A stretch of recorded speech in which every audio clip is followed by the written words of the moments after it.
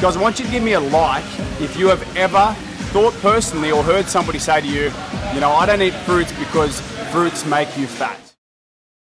What is fruit made of? What about it makes it so special that makes people feel like they're going to gain? It contains fiber. Fiber is really important for our bodies. It's important for our guts.